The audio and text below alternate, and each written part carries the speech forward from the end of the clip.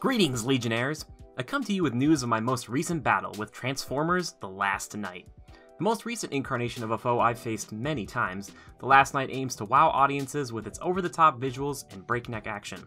The question remains, does the film surpass those that came before it, or does it fall prey to its predecessor's shortcomings? I'll get to all that and more in my report, which will contain a brief, spoiler-free plot synopsis, the highlights, and the shortcomings.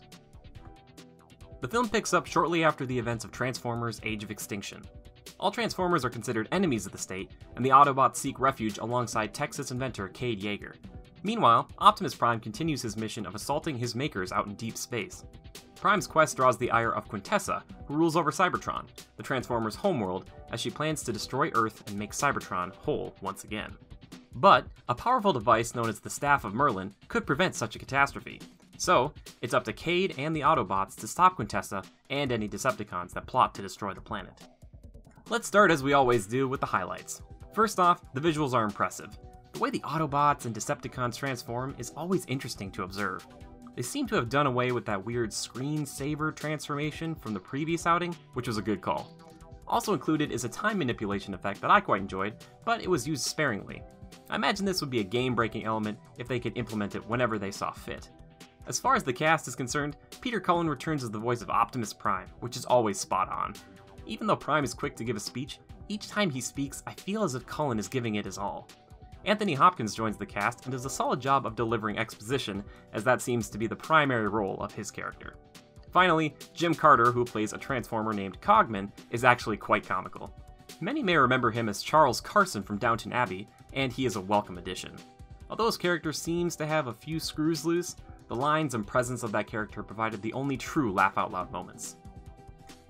Now to the shortcomings, which were many. Sadly, even though this is the 5th installment in the series, Transformers has failed to learn from past inadequacies. Chief among them is another focus on the humans. As if you paid to see a movie actually about Transformers, the primary focus, once again, is on people, and more specifically Cade Yeager. It isn't that Wahlberg's performance is bad, but it isn't good either.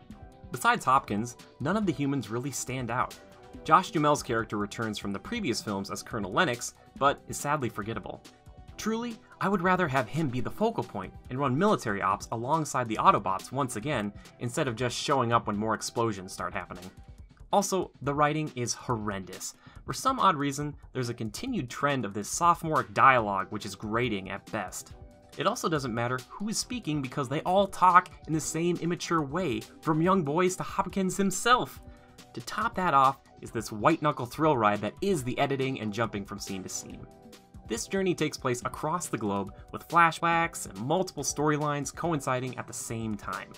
Not only is it jarring to move from place to place in rapid succession, but it's also really confusing as well.